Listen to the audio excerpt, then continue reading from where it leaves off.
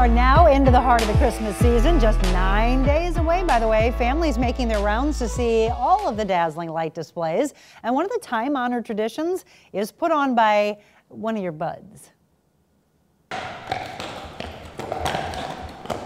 These beauties walk proudly down Pestalozzi for the nightly Anheuser-Busch Brewery Light displays. You can see a pair of these guys hooked up to our stake wagon, and they're going to be parading down the street. Now secure your spot before they step off. They're lined up elbow to elbow all the way down Pestalozzi Street. And it's not just families who enjoy the experience. The horses obviously love the attention, and it's really cool to see them all decorated with the Christmas lights and the bells. This guy is Olaf, and he's really friendly, as you can see. The kids are amazed at how big the Clydesdales really are. They want to know how heavy they are. These guys are about 2,000 pounds, and they talk about how big their feet are. And there are other new additions this year for all ages. Scott, this is awesome. Yes, so this is our Christmas tree bar. It is a functional bar. We are the only venue in Missouri that actually has something like this. Thousands of lights are on that tree alone. Now the most popular stop for the kids, Winter Wonderland, and it is anchored by our two 18-foot snowmen. There's a train, takes them through a Christmas village. We top it all off with a glowing ice maze. And a 50-foot programmable Christmas tree. We have some of our favorite St. Louis teams on it. We have our Anheuser-Busch logo. During the show, there's dancing candy canes, so there's not much that tree can't do.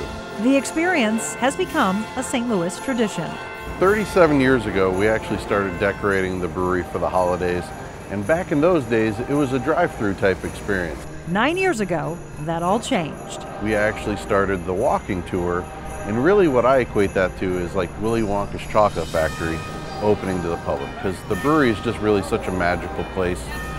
It is an icon of St. Louis and its history. Oh yeah, history back to the 1800s. Well, the Brewery Lights continue this weekend, and then when they do this next week and the following week, it'll only be Tuesday through Friday, not on the weekends. They'll take off, of course, for the holiday. Now the nightly parade with the Clydesdales that you'll want to be in place for, the trolleys as well, they start at 7:30, last about for 20 minutes. You do have to purchase tickets.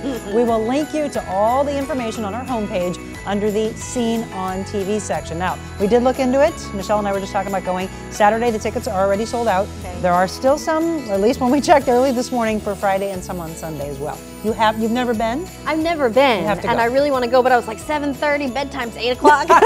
Take a nap and then go. Yeah, I've not to the lights, but I've been to the brewery a lot of times because I like it's beer. And of course the Clydesdales are so gorgeous. They're majestic. Yeah, it's a great place to take your holiday pictures too with the entire family if you can. Yes. And you know what, Anthony? Next Thursday and Friday when there's snow on the ground, those horses are going to look so great too. Yes, yes. Think about it that way. Of course. Yeah, but it's going to be in the single digits, so think about Can't it that have way everything. too. Yeah, exactly.